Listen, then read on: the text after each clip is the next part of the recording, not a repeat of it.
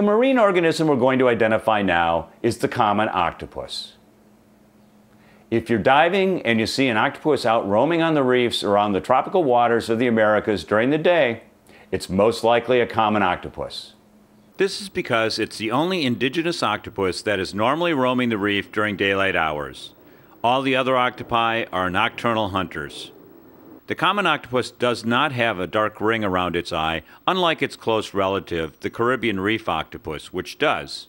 The common octopus also has suckers with dark edges, but you're not likely to see these unless you have one of their arms draped across your dive mask, and even then you'll probably be too distracted by the octopus clinging to your face to notice this identifying feature.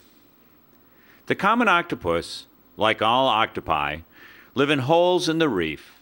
Their home can often be identified by a pile of shells in front of the opening. These are the remnants of their feeding. Common octopus eat a variety of shellfish, clams, chitons, and other gastropods.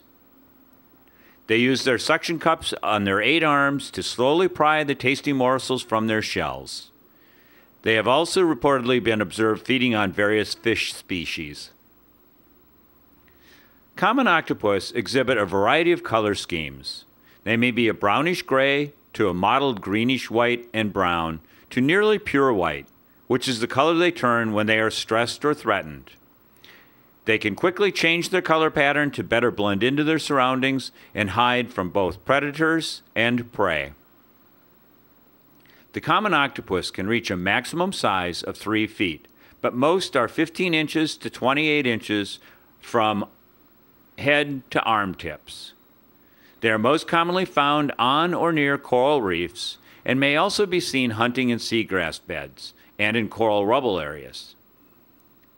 The common octopus is not a long-lived animal, generally surviving only a year or 2. During its short lifespan, they will mate and lay as many as 100,000 tiny eggs to propagate their species. That's the common octopus.